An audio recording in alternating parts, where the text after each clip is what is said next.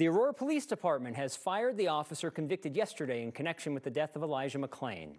A jury found Randy Roedema guilty of criminally negligent homicide and third-degree assault. Aurora Police previously suspended him. He was fired following his conviction. A spokesman for the city told us the city charter requires any member of the civil service to be discharged following a felony conviction. Roedema will be sentenced in January. He faces up to 6 years on the more serious charge if a judge finds special aggravating factors. The jury acquitted Jason Rosenblatt yesterday. Aurora Police had fired him back in 2020. 3 officers sent him a photo where they posed in a chokehold at the McClain Memorial.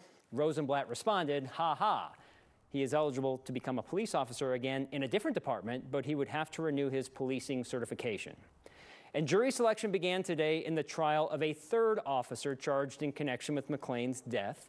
Nathan Woodyard is the first officer who responded the night police stopped McClain. He is the officer who put McClain in a neck hold that rendered him unconscious. He faces one charge: reckless manslaughter.